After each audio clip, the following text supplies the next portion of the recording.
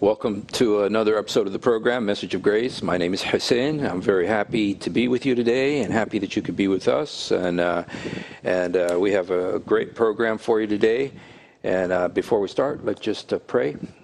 Heavenly Father, we just thank you in the name of the Lord Jesus Christ for your wonderful love and your wonderful grace, and for the fact that you sent your Son to die for us on the cross, to shed his blood to forgive our sins, our many sins, Lord. We're so undeserving of your salvation, but you loved us so much that you sent your Son to pay for our sins, Lord, to taste death for every man, Lord. We thank you, Lord, for that salvation. Thank you for the Holy Spirit that resides inside of us. And we pray that today, Lord, the Holy Spirit will be poured out into every home, through the television screens, like you touched me when I was 15 years old, through the television screen. Pray you'll touch millions of hearts, Lord. Touch the hearts of people, everybody who's watching. Let them be blessed. And those who aren't saved, I pray they will be saved. And those who need healing, that they will be touched by the Holy Spirit. Those who need to repent will repent, Lord God, and that eyes will be open and your glory will be revealed in the face of Jesus Christ. Amen. Hallelujah. I'm really excited today. For those of you who've been watching the program, by the way, I just want to say that there was a previous episode that was aired right before this program, and that one was recorded because it was from a previous week that we did. But this program is live, and so if you would like to call, you can call on, and we are here right now live. And this is the new time for this program, 10 o'clock Fridays, before Father Zechariah's program. And I am so excited because we've done 6 episodes called "No Woman Should Be a Muslim," and we've been very blessed to have our wonderful brother Sam Shamoun with us on Skype. But today we have the great blessing of actually having him in person here in the studio with us. Welcome, Brother Sam. It's wonderful to have you here. It's my honor to be here, to be used of the Lord Jesus Christ, to serve you for the sake of Jesus Christ, and to serve your viewers. And I pray and I trust the Holy Spirit will fill us and anoint us. Amen. To speak truth without error for the glory of Jesus Christ. Hallelujah. So that every Muslim knee will bow. Hallelujah. And every Muslim tongue confesses. Hallelujah. That Jesus Christ is Lord, to the glory of God the Father. So Hallelujah. Lord Jesus, be glorified. Amen. In this session. We need you. We love you in Jesus' name. So thank you for having me. Yes. Well, I just want to review, several weeks we've been doing this episode, No Woman Should Be a Muslim, and giving reasons why no woman should be a Muslim. And I also was thinking of changing the title to also No Woman Should Want Her Daughter to Be a Muslim. Exactly. And so we talked about what the Quran says about women. This is Allah's words about women. Yes. We talked about the Hadith, Muhammad's words about women. And we also talk about Aisha, the 6-year-old wife of Muhammad. And we also talk about sex slaves that are allowed in the Quran, 16 times referred to, Malakat al-Yamin, possessions of your right hand, and the fact that that still continues, and that nobody has the right to prohibit what the Quran allows, according to Maududi. And so today I want to talk about another subject, another reason no woman should be a Muslim. And this is the story of Muhammad's adopted son's wife. Her name was Zeinab. His adopted son's name was Zaid. And just the situation that occurred between them. Maybe if you can just give us a brief overview of that story. And hopefully by the grace of the Lord Jesus Christ, as we try to do justice to this topic, we'll look at the verses. But real quickly, Muhammad had adopted the slave of Khadija bint Khuwaylid, his wife. What happened was about 5 years before Muhammad supposedly became a prophet and the angel Gabriel appeared to him, Zayd's father and paternal uncle came looking for him because they had heard that he was a slave in Mecca. So they came and told Muhammad, name your price to emancipate our son. We want to take him home. And Muhammad basically said, look, it's up to him. If he wants to go, he's free to go. So Zayd refused to return with his father and paternal uncle and chose to remain as a slave in Muhammad's household. Because of that gesture, these are all Islamic sources. These are not Jewish or Christian sources or Islamophobes, right? Yeah. Because of that gesture, it says that Muhammad took Zayd by the Kaaba and announced, I emancipate Zayd, and from now on, I take him to be my son. So from that moment on, Zayd, who was known as Zayd ibn Haritha became known as Zayd ibn Mohammad. Okay. Zayd ibn Mohammad. So now he said, I'm going to make him my son because of that gesture, because of his love and devotion. So then what happens? After Muhammad supposedly becomes a prophet and he's in Medina, Muhammad also forces his cousin Zeinab bin Jahsh to marry Zayd. She was hesitant at first, and we'll talk about the verse that came down to saying you have no say in the matter. So she married him, and then, according to the sources, Muhammad decided to go visit Zayd. Zayd wasn't there. Zainab was not fully dressed, right? Muhammad looked at her, she asked him to come in, and he refused. And as he walked away, the traditions say that she overheard Muhammad saying, praise be to Allah who turns the hearts. Yes. So she realized he found her desirable.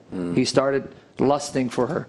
So when Zayd was told, that's what Muhammad said. These are the Muslim sources. This is Tabari and Qurtubi, all the renowned Muslim sources, not Islamophobic literature.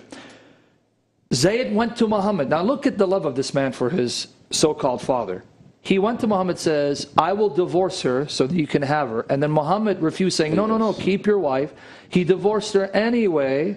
And then the verses of the Quran came down telling Muhammad that we had made her lawful to you, but you were afraid of men more so than Allah, because we're the ones who basically cause you to lust after a married woman. Now it doesn't come out and say it, but that's the implication.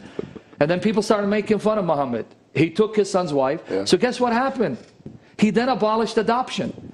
Do not call your adopted sons your sons, because they're not your sons. Name them after their fathers, in order to save face due to this embarrassing situation. So that's a quick summary of what Muhammad did, and hopefully we'll fill it out, flesh it out by looking at the Quran and the narrations. Wow, that story is just unbelievable, man. When you look at all the factors, all the details, all the manipulation, all the playing that went on there, and the actual sending down of the verse. The verses that came down to Muhammad to justify his perversions. That's right.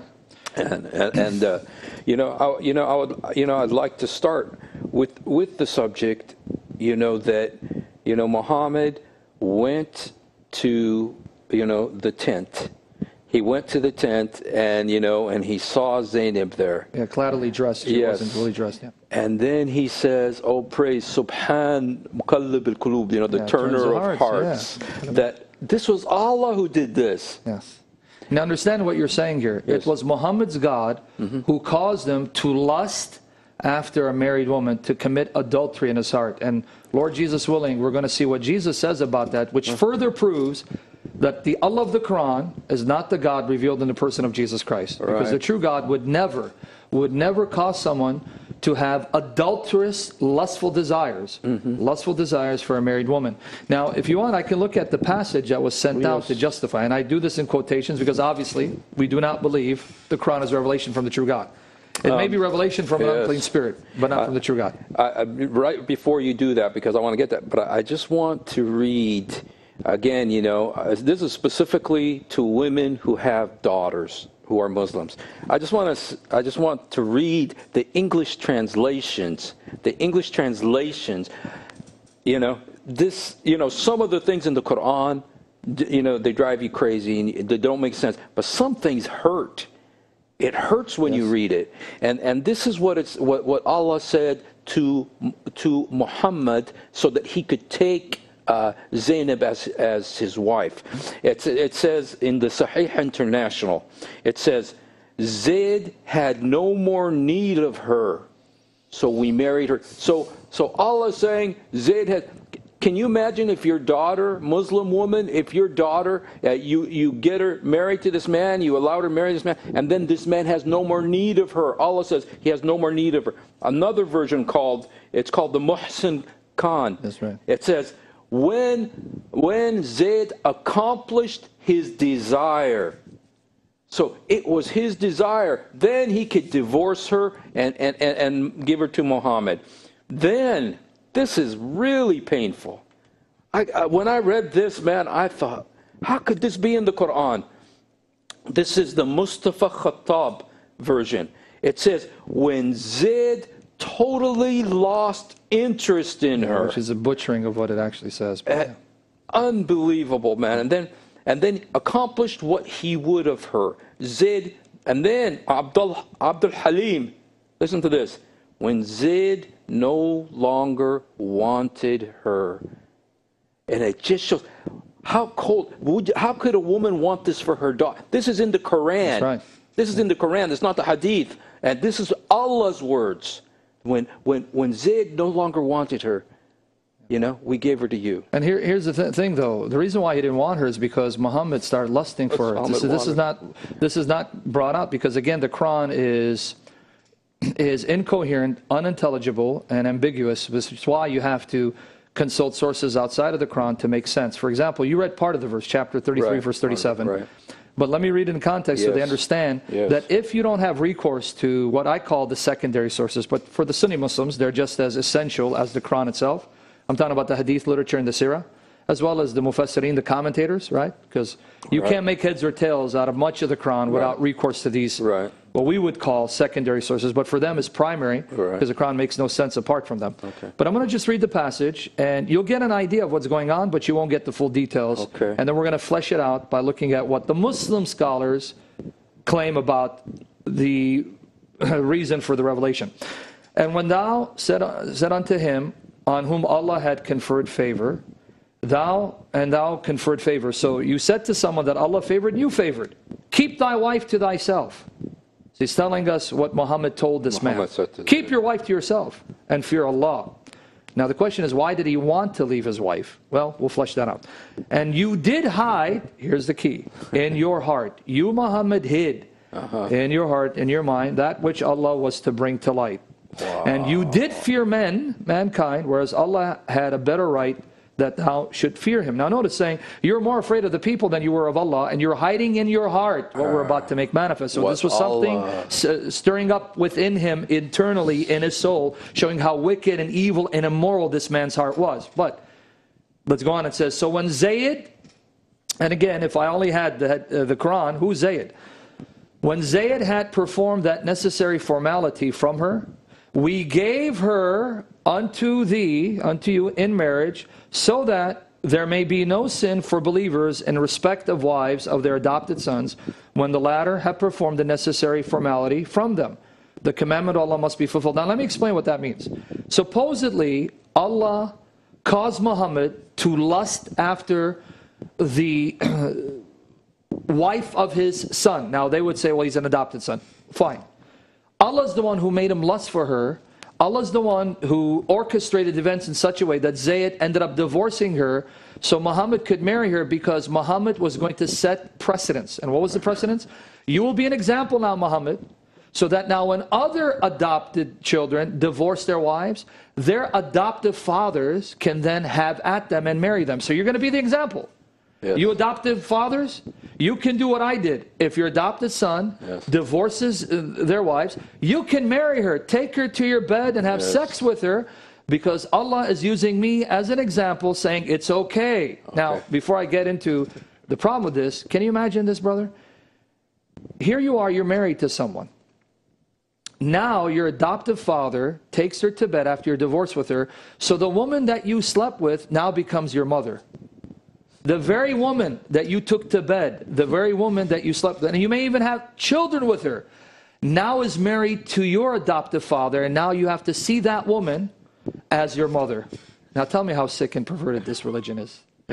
I mean, honestly, right? It's almost comical. You know, there's just no other. It's like Keystone Cops. It's just unbelievable how sloppy this is. And yet here the Quran tells us, verily, this is chapter 33 verse 21 about Muhammad, 33:21. Verily, in the Messenger of Allah, you have a good example for him who looks unto Allah and the last day and remembers Allah much. So if you want a role model to imitate and emulate so that Allah will be pleased with you, look no further than to Muhammad. He is your role model. And then in 68 verse 4 it says, you, Muhammad, are of a tremendous nature. Tremendous nature. This is why in Islamic tradition he's called Al-Insan Al-Kamil, the perfect man. Perfect man. And yet here the perfect man lusts for a married woman, commits adultery in his heart, becomes the reason for a man to leave his wife, takes that woman to his bed, making that woman now the adoptive mother of the very one that she was married to, whom he took to her bed, to set an example for other adoptive fathers to do likewise. Wow. This is supposedly the purest form of monotheism, the most righteous, the most sublime, the most perfect expression of the Abrahamic ethical monotheism, because they claim that Muhammad perfects the religion of all the prophets that came before him, starting with Abraham, even though they'll say it's Adam. Actually, in the Quran, it says that this religion is the religion of Abraham, and he named you Muslims both before and now. Wow. And so God, Abraham's God sends down a revelation that causes a man to commit adultery and then marries his adopted son's wife to set a precedence for others to follow. Wow. Now it's going to get worse. Yeah. But before I continue, I just read it. Oh, that's one thing I want to say, is that we also have to remember, this is Allah's words. Eternal, uncreated. On the preserved tablet, on the Lawh al-Mahfuz from eternity, these words was God's intention that Muhammad have this lust in his heart, marry the wife of his adopted son. This was all orchestrated from eternity past. That's right. Now, it's going to get worse now, my brother. Here's how it's going to get worse. Remember, it's supposedly, this was an example for other adoptive fathers to follow suit if they wanted to marry the divorced wives of their adopted Such an important issue. It was so important that these commands existed in eternity before creation. So Allah had nothing better to do but to imagine a situation in which he was going to create Muhammad, create Zayd, create Zeinab, and cause Zayd to marry Zeinab against Zainab's will, because that's actually in chapter 33, verse 36, and then make Muhammad lust for his daughter-in-law, basically, even though they'll say, well, it wasn't really his son, and then making Zayd divorce her so that he can have at her. So Allah busied himself in eternity before creation with all of that scenario, because I guess he had nothing better to do. And don't forget Aisha, what Aisha did, because she had a role in this too when Muhammad had the seizure on her floor, and next to her bed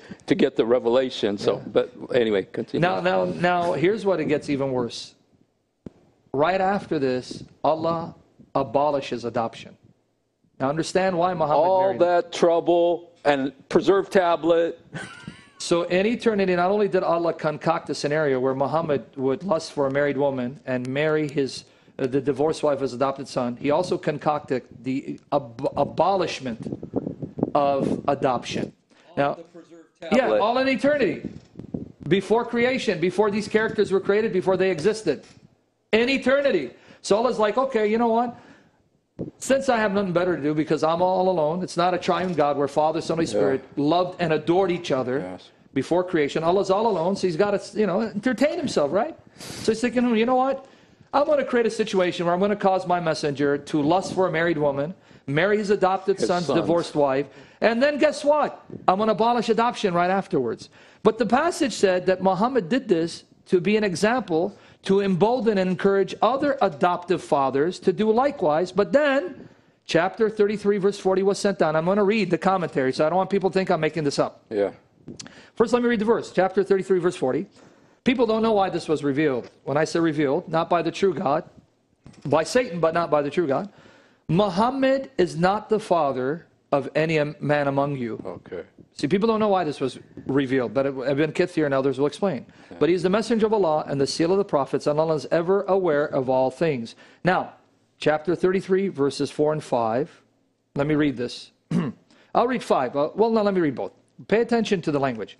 Allah has not assigned unto any man two hearts within his body, nor has he made your wives, whom you declare to be your mothers, nor has he made those whom you claim to be your sons.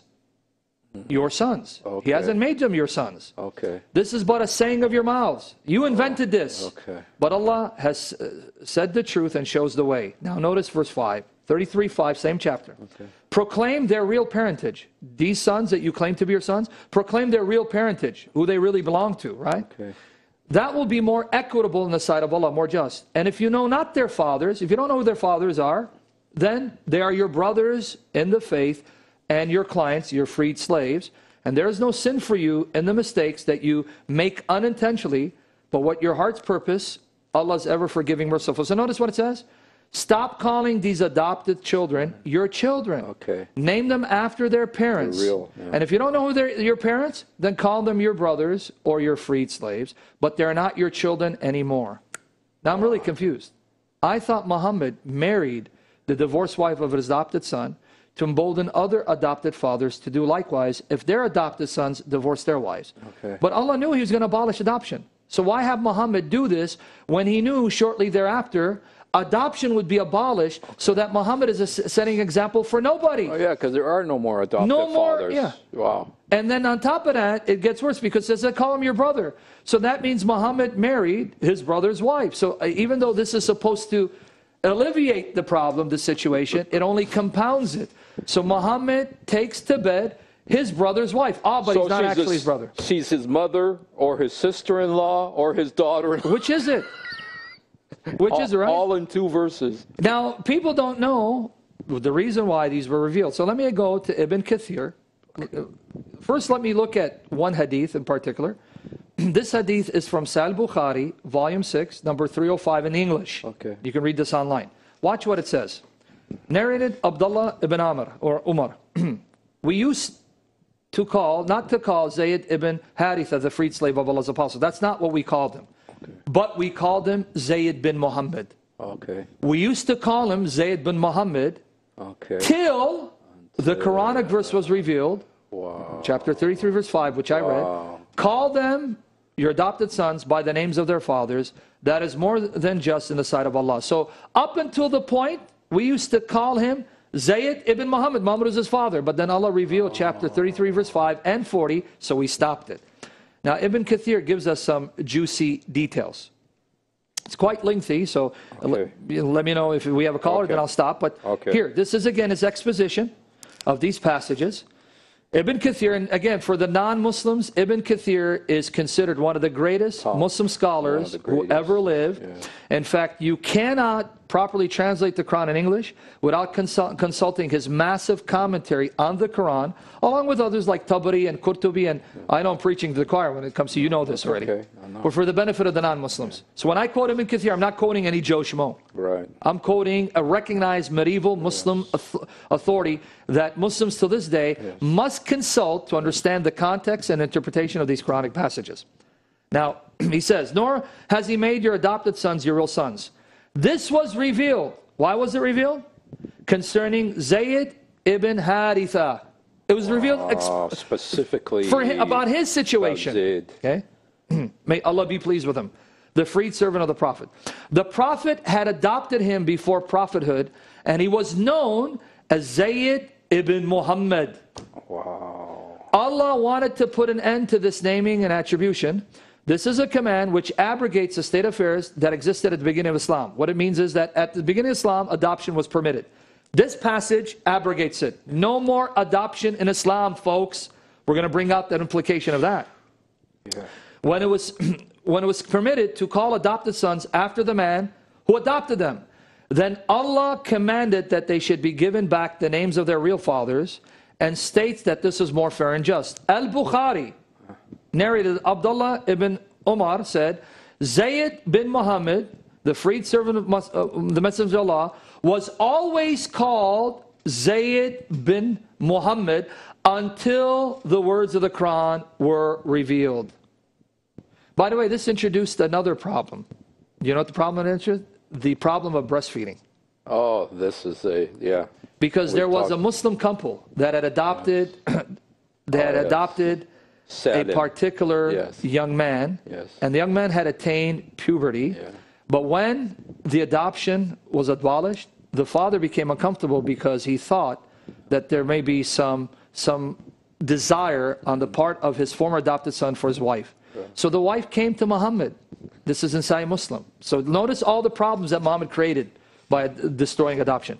So the wife came to Muhammad saying, my husband's uncomfortable because up until the passage came down, he was our adopted son, we're okay, but now he's not our adopted son, he lives on our home. So Muhammad says, give him your breast, suckle him 10 times. Yeah, now folks understand, and she said, but he has a beard, meaning he's grown. Suckle him. So folks understand the genius of Muhammad. I just want to say that when you read one of the hadiths about that, it says that Muhammad laughed when he said that. It says that Muhammad laughed and he said, "Suckle. I know that he's a grown man. Suckle him." So you understand the genius of Allah and His Messenger. The genius. Let me break down how wise Allah and His Messenger happen to be. Allah decides in His wisdom to have Muhammad lust after his adopted son's wife, committing adultery, in order to cause Zayd to divorce her so Muhammad can marry her, so Muhammad can be an example for others. Hey, I did it, you can do it too. If you have an adopted son who divorced his wife, have at her. Yeah. But then Muhammad started getting chastened and rebuked. How dare you? And this is in the Muslim sources. Ibn Kathir, Tabari, they all say it. How dare you, man, take your son's wife. The verse comes out and says, oh, guess what? He's not really my son. Stop calling him my son, because adoption doesn't make anyone your child. But now it created another problem for Allah and His Messenger to solve. For all the adopted sons. Muhammad, Messenger of God, we have a grown man living on our home that we adopted. He's now no longer our child. That means he can lust for my wife and have at her. Well, guess what? Here's the solution. Have your wife suckle him. Give her, and understand, this is supposedly going to cure any desire that man will have for what used to be his mother. Having her, suckle her breast. And that's going to solve any desire he may have, any arousement, because now she becomes his foster mother. That's so holy and anointed and wise words, I mean. And this all existed in eternity, because the Quran is eternal, uncreated. All these commands, all this wisdom has always existed, because the Quran, according to the traditional Sunni position, is uncreated. Being Kalam Allah, the speech of Allah, it has no beginning. Yes. If I could just say one thing about because he got into the breastfeeding, and I've done several programs about that, but just that they actually made, because of this story, and I'm sure you know this, they made a fatwa in Egypt that, that if a woman works with men, that she has to, because these men are seeing her, possibly without her hair covered or something, that they have to suckle the men that work with them. And they had an interview, and it's a woman named Hala, and it was a famous show, and she had the sheikh who did the fatwa, and the sheikh, she got this huge newspaper article with that women have to breastfeed their fellow employees who are men to be able to continue working with them. And she asks the sheikh, she says to the sheikh, she says, what am I supposed to do with all these drivers, these chauffeurs, and these men working at the cameras? The sheikh says to her, first of all, it says, you watch it, he laughs, just like Muhammad laughed. Yeah. Just like Muhammad laughed. He laughs and says, you got to do what it says. Shameless. This is the wisdom of Allah and His Messenger, friend. What's wrong with you? I'm sorry. I'm sorry. Kafir. Forgive me. Okay. I'm a kafir. Call me a kafir. Only Allah and His Messenger know. Who do you think you are? I'm sorry. But I'm hoping the non-Muslims, even the Muslims who have some dignity, because it says that the law of God is written in our hearts. Yeah. Even though we're fallen creatures tainted by sin, that law hasn't been effaced, and the Holy Spirit works with our conscience to convict us. I pray by the power of the Holy Spirit, Muslims that are hearing this, it's convicting you to see how immoral, how wicked, how evil this system is. And I want the non-Muslims who are even considering Islam, or you young ladies who are being swept off your feet by a Muslim man. Yeah. This is the true face of Islam. We're not making it up. We're not lying. We're quoting their most authentic sources. This is what Muhammad did. Not only did he lust after a married woman, took his adopted son's divorced wife, he then abolished adoption. I'm going to bring down that implication in a minute, but I want you to see the irony here. Here's the irony. Here's the irony. Adoption doesn't make someone your child, but breastfeeding does. Did you catch it? Because people don't understand, why did Muhammad have the woman breastfeed? Because then that makes you a foster son. So breastfeeding will make you a woman's son. So now you can't marry her daughters because you're her foster son. But adoption doesn't make you a child. Only the wisdom of Allah and the Messenger could come up with this. Adoption doesn't make you a child. But if a woman suckles a man, then that becomes her son. Okay. Okay, if I could just, dude, you're just opening so many things. I just want to say one more thing, and that is that, you know, Aisha was well known, you know, that she had, I mean, they have a list of all the men that used to come to her after Muhammad died, over 140. They have every name of them, and they would have to be suckled before they could come see Aisha. And Aisha, when Muhammad died, there was a verse in the Quran about this, about 10 sucklings and everything. But to 5. But, you know, Allah preserves His word. Chapter 15, verse 9. Allah, it's impossible that the gospel's been changed, the Torah has been changed, but the Quran cannot be changed. But a goat ate that verse. That's right. This is an Ibn So Majah. this story just goes on. Yeah, and just to clarify, there was a sheet that contained, because originally it was 10 sucklings, then but 5, Allah in His mercy reduced it to 5. Yeah. No, you can suckle him 5 times, that's good enough. And the sheet that contained the abrogation of the 10 suckling was under Aisha's bed, supposedly kept in safe storage, and then a goat ate it, so that those passages that speak of a woman suckling a man 5 times to make that man her foster son have disappeared. No one has a copy of it. Those verses do not exist, and yet we're told that the Quran has been perfectly preserved from A to Z, every jot and tittle. Yeah. Except for that, but not from goats. It doesn't say. Coincidence? It doesn't say that Allah is going to preserve it from goats. That's right. You know, so don't twist. Yes, right. Don't twist. I'm sorry. You know, I'm a kafir. You got to forgive me there. Now, just to add to the insanity of this religion, the grossly immoral and irrationality of this religion, here's what's interesting. Zeinab, according to the Muslim sources, didn't want to marry Zayd. Muhammad said, because Zeinab is Muhammad's cousin, and Muhammad said, I want you to marry Zayd. She objected. She didn't want to marry Zayd.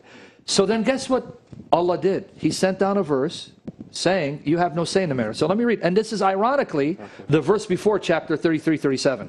Okay. 33-37 is where we're told that Muhammad lusted for Zayd's wife. Okay, but now 33-36. And it becomes not a believing man or a believing woman when Allah and His messenger have decided an affair for them. Now notice, it doesn't just say Allah. And Lord willing, maybe in the future you should do some programs on the deification of Muhammad. Yes, maybe you can come do it with me. I would love to. Yes. I would love to, because even though Muslims will tell you that Muhammad is a man, no more, no less. No way. And Islam is the religion of submitting to Allah. On the contrary, if you carefully read the Quran and the Hadith, Muhammad has been elevated to a divine status that rivals his God, because Allah does nothing apart from Muhammad.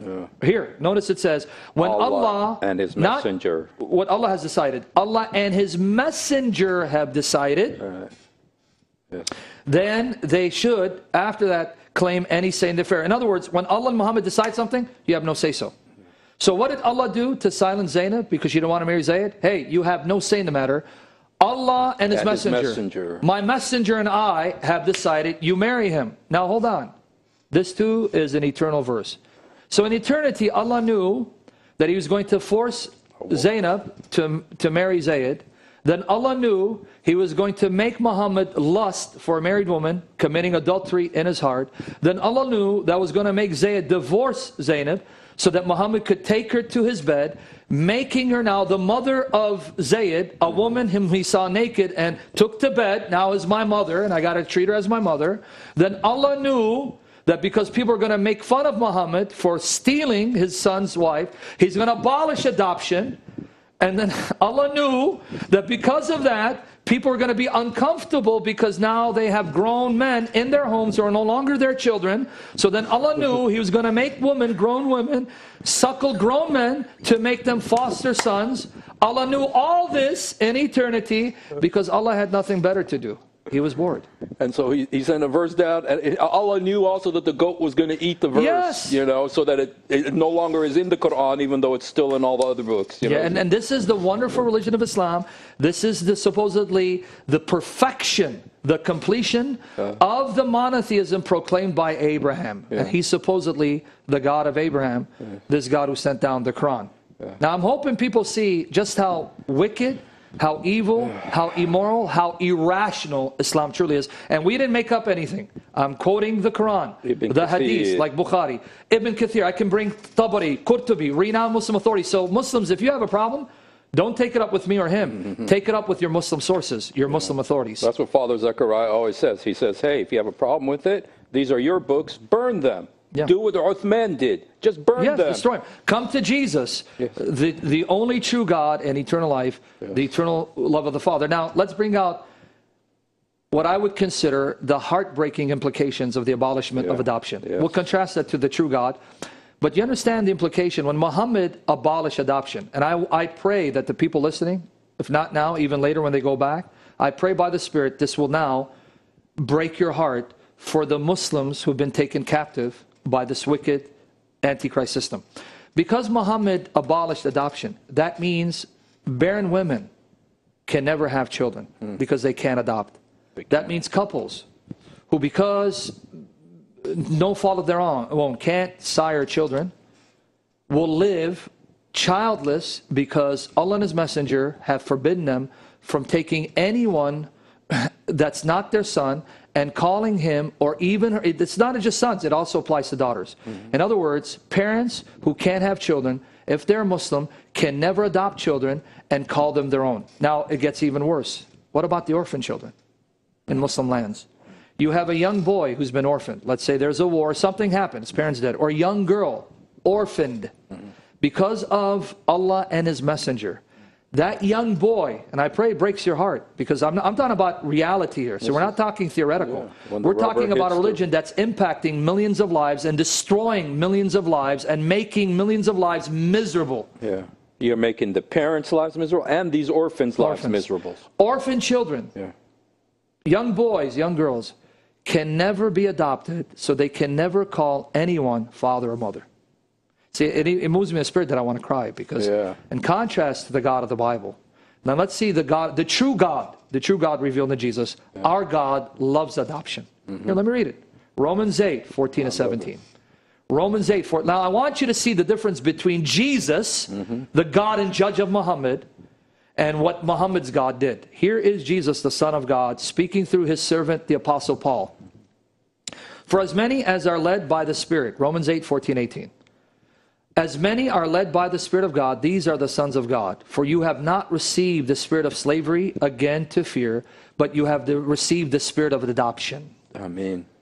Our God loves adoption. He loves to adopt you and make you His son and daughter. Come to Jesus. Let me finish it. Spirit of adoption, by whom we cry, Abba, Father. Now, here's the thing. Not only did Muhammad abolish adoption, but Allah Himself does not like to be called anyone's father, and He doesn't like anyone to be called His children. Muhammad but here it says, here it says, when God sends the Spirit and makes you a child, He now gives you authority that you can look to God and from your heart and know it's true, because He loves and adores you. You are my daddy. Because the word Abba, it's an Aramaic expression that means more than simply father. It means daddy. So you can, because of Jesus, call Him daddy. Because of the Spirit of Christ, because God sent His Son, you can look to the Father and say, you truly are my daddy. Hallelujah. You are my father. Hallelujah. You are my Abba. You are my daddy, because of Jesus. And just go ahead. I wanted to say, you know, when I got saved, you know, because I was a Muslim. As a Muslim, I used to have to memorize the Quran. And when I became a Christian, I started memorizing the Bible. And I just want to say the passage, one of the most important passages that I memorized was Galatians 4, 1 through 6. That's what I'm about to read. Yeah, go ahead. But I want to say how I memorized it. I felt the Holy Ghost led me. It says, I just want to say it, and I want people out there to do this. It says, now I say, this is the passage, now I say that an heir, as long as he's a child, he differs nothing from a servant, though he be Lord of all, but is under tutors and governors until the time appointed of the Father. Even so, sin, when he was a child, was in bondage under the elements of this world. But when the fullness of time had come, God sent forth His Son, made of a woman, made under the law, to redeem sin, who was under the law, that sin might receive the adoption of a son. And because sin is a son, God has sent forth the Spirit of His Son into sin's heart, crying, Abba, Father. So sin is no more a servant, but a son. And if a son, then an heir of God through Christ. I think everybody should memorize that. It gives you a new identity as a Christian. So anyway, I just wanted to say that, because for me, that was such a powerful revelation in my life. that God is my Father and that I'm a son of God. And that's because of the Spirit of His eternal Son. Because remember that passage as He said, He sent the Spirit of His Son. Yes. Because Jesus is the essential Son of God, the eternal Son of God. Hallelujah. The Son who's always existed. Hallelujah. In the love of the Father and the Son and the Spirit, Wow. they now want to extend that sonship to us. The most precious thing. Yes. And Satan wants to steal that most precious thing. And I like what you said. It is Satan who destroys, Yes. who steals, who murders, Yes. murders your joy, murders your happiness, and destroys families. Yes. It is the true God that creates families. In fact, here it says in Ephesians 3:14 to 15, God, if you actually read Genesis, the first institution that God created was the family unit. He created male and female, and said, "Be fruitful, multiply, subdue the earth." Why would God? Why would the true God? Why would the true God create families on earth? Because here you go. For this reason, I bow my knee to the Father of our Lord Jesus Christ, from whom the whole family in heaven and earth is named. Meaning, because God is a Father by nature, and He is the Father of Jesus. Hallelujah. Eternally. He is a Father who delights in creating families. So He created a heavenly family and an earthly family. Hallelujah. Because the one God is the Father, and He's the eternal Father of the eternal Son. Hallelujah. And He now extends that filial relationship to His creation. Yes. He wants sons and daughters. He doesn't just want servants. Allah only wants is slaves. In fact, according to chapter 19 of the Quran, verses 88 to 93, chapter 19, verses 88 to 93, it says that the highest relationship you can have with Allah is a slave-to-master relationship. Yeah. That's it. Yes. A slave-to-master relationship. But according to the words of our Lord and Savior Jesus Christ, in John chapter 8, if you read 30 to 36, it says that if you're a slave does not abide in the house forever. Yes. But if you're a son, Yes. you abide forever. And if the Son sets you free from your slavery, you'll be free indeed and become a child of God. Hallelujah. So the heart of God revealed in Jesus, He doesn't want slaves, He wants sons and daughters. Amen. And Jesus wants brothers and sisters born of His Spirit, sealed by His Spirit, so that you can be part of God's forever family. Hallelujah. Hallelujah. This, I'll say this really, this was such a revelation to me, because I thought, when I became a Christian, I thought that I changed my religion. And I had so much fear in my heart when I felt that way. But one day the Holy Ghost revealed to me out of the Bible that I had become a son of God. Hallelujah. That was the most precious revelation. 40 years ago it happened. To this day, it's the most precious thing, is to know that I am a child of God. And you're part of God's forever family. Hallelujah. Amen. Now, to make it, if it couldn't get any more disgusting and troubling and depressing, how that just religion, how evil and irrational it is, I kept hammering the point. It was Allah who caused Muhammad to lust for a married woman. It was Allah who created adultery in the heart of His messenger and caused him to carry that lustful, adulterous inclination, to act upon it. Now, someone say, well, you know what? That's your perversion of the Quran. You're twisting the Quran because you're a Christian and you're an Islamophobe. Okay. Let me read the words of Muhammad. Attributed to Muhammad in Sahih Bukhari and Sahih Muslim. Do you get any more higher than Sahih Bukhari, Sahih Muslim? That's the number 2 and number 3 books of Islam. After the Quran, first is the Quran, right? Sahih Bukhari, then Sahih Muslim. If you're a Sunni Muslim. Yeah. Now, am I simply being Islamophobic because I'm saying that because Allah... you're reading the books. Yeah, because Allah is the one who made Muhammad have adulterous desires, that Allah creates adultery, makes people have adulterous, lustful desires, showing He's a wicked God who's not really God, but actually Satan masquerading as God. Is that my view or is that Muhammad's view? Well, let me read Sahih Muslim, book 33, number 6421. Verily, Sahih Muslim, book 33, number 6421. Verily, Allah has fixed, pay attention to this. Wow. Allah has decreed, has written, has fixed the very portion of adultery which a man will indulge in and which he of necessity must commit. My goodness.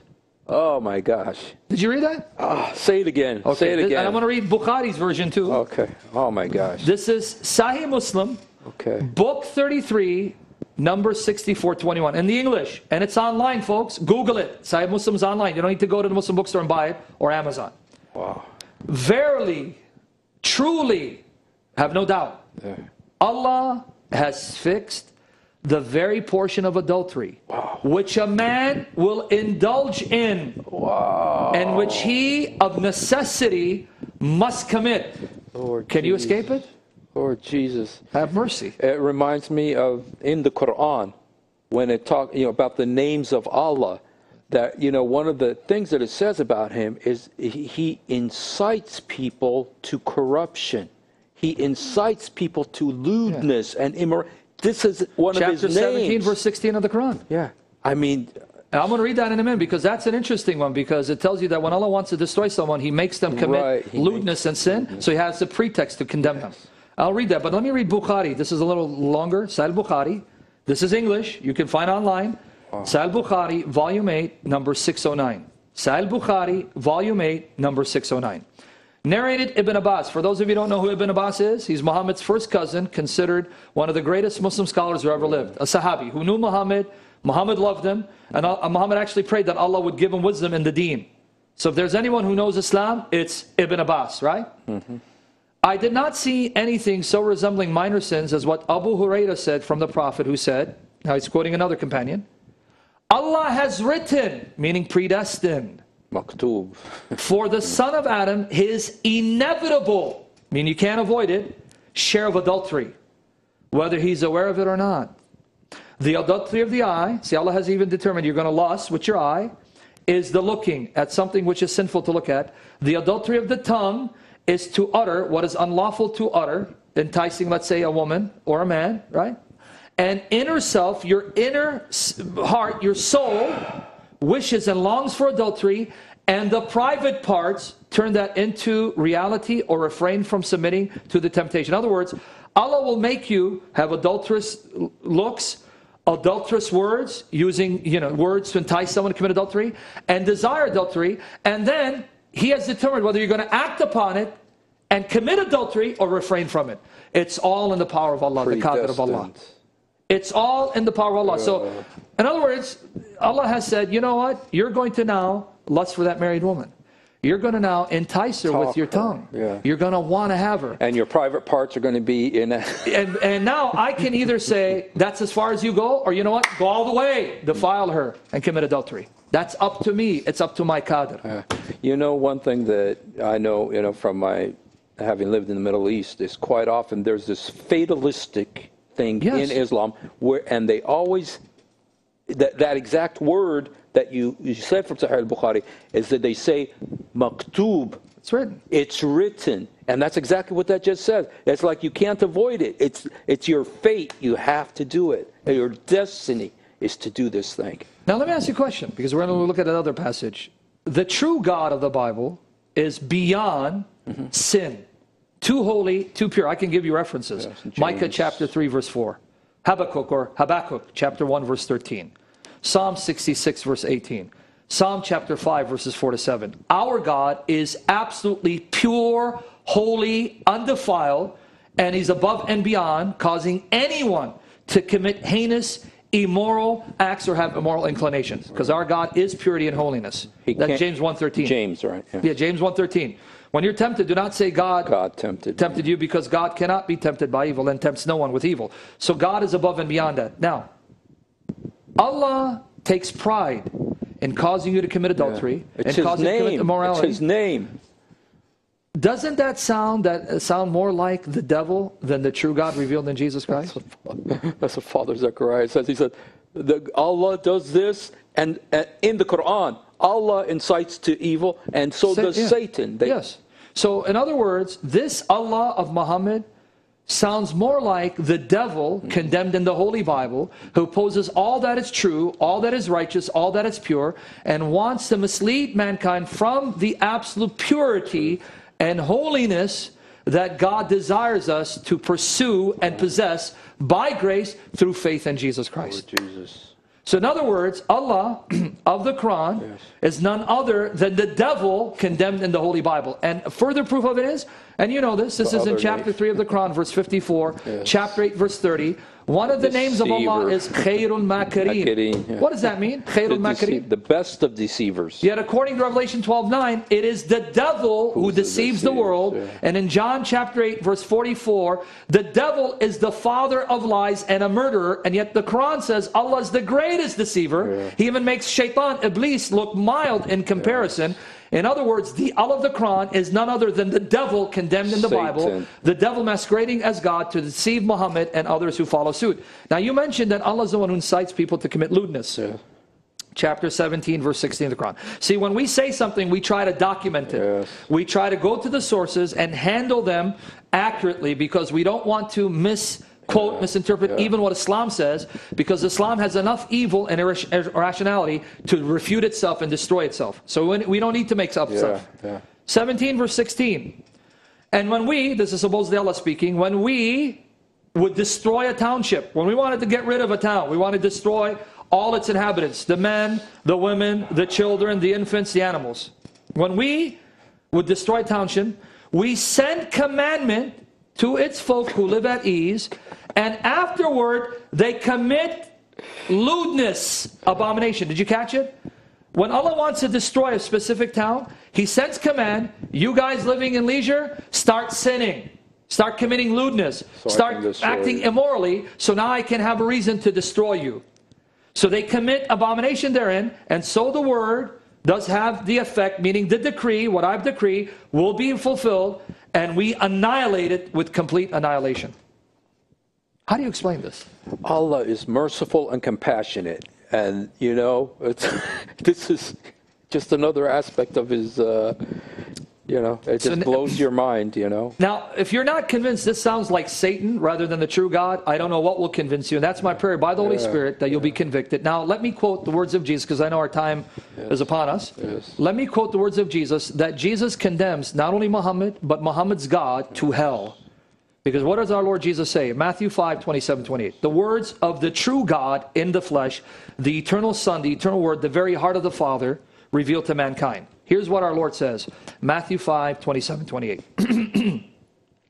You have heard that it was said by the ancients, you shall not commit adultery. But I say to you that whoever looks on a woman to lust after her has committed adultery with her already in his heart.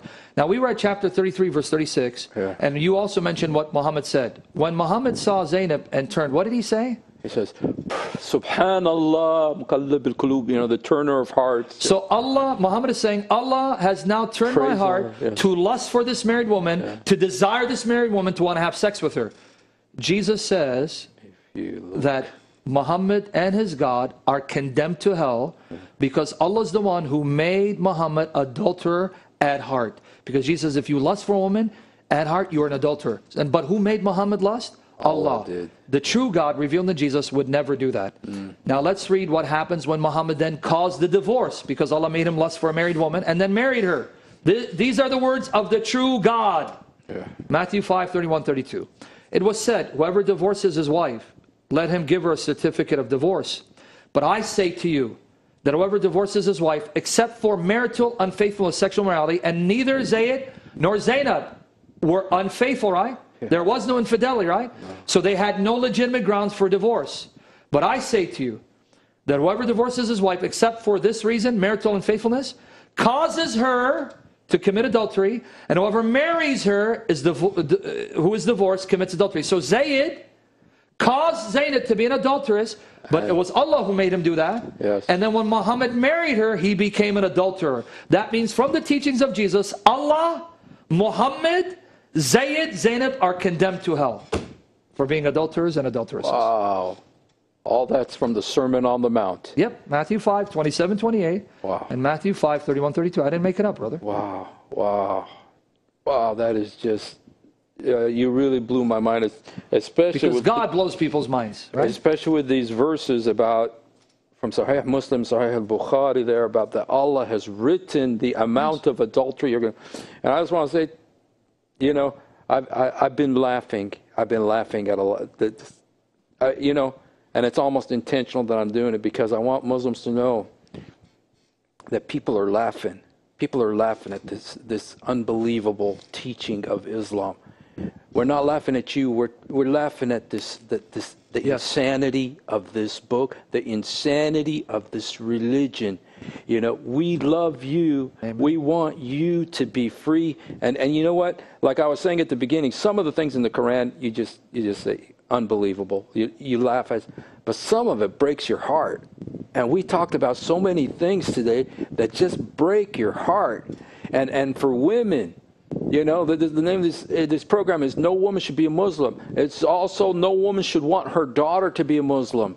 Yeah, how can you want this for your daughter? How can you want this for your children? You know, these things that Muhammad did to justify his lust, all of it started with the lust in his heart. And look what it has done to the Muslims. Millions, billions of lives in history have been destroyed because of this. That's not the true God. It's not the true God of love. And we want you to come, to open your hearts to see the true God of love who came, who so loved you that he gave his son Jesus to die on the cross. Sam, you know, we're kind of coming close to the end. You know, I know that, you know, I know how this issue has really touched your heart, and I just pray maybe you would like to go ahead and close us. If you can go ahead and just give us a closing statement. Yes, I just want to emphasize, even though we've been making fun of how irrational and evil this religion is, let me bring out again, to just reiterate what he said, the practical implications of this wicked religion. Right now as we speak, throughout the 1400 years of Islam's existence, millions of couples have died without being able to hold a young child in their hands and say, this is my son, this is my daughter, because of Muhammad's lust for a married man, and then destroying adoption to save face. Millions and millions of orphans, even to this day, orphans in Muslim world, will never be able to look to someone and say, Baba, Daddy, or Mommy, Yimmi. They can never say it. Say, I'm being moved in my spirit because of this evil religion. You know, so we need to pray for the Muslims. The Muslims are not our enemies. They are victims taken captive by the enemy. Yeah. They need to know the heart of a God who says, I love you so much. I want you to be my sons and daughters through faith in my son, born of the Spirit. Folks, pray for these Muslims, especially for the barren couples and the orphans who will never ever be able to have a family because of this wicked man and his wicked God. May the Lord Jesus erase his memory from the earth, and may the Lord Jesus shine his love upon all Muslims and bring them to himself, the God who loves you and adores you to the point he died for you. And now he lives to call you to himself and to intercede for you. That is the God that loves you. That is the God worthy of your worship. Hallelujah. Thank you so much, Sam. And it's such a wonderful pleasure and honor to have you with us, actually, in the flesh here in the studio. You know, we've been this series of episodes has just been so wonderful with your knowledge, your great wisdom in this subject, and thank you to all of you who have been with us and who've been watching, and we love you here at Qanat Al-Fadi, and we just pray for you, and we hope that you will also be with us in a future episode of this program, Message of Grace.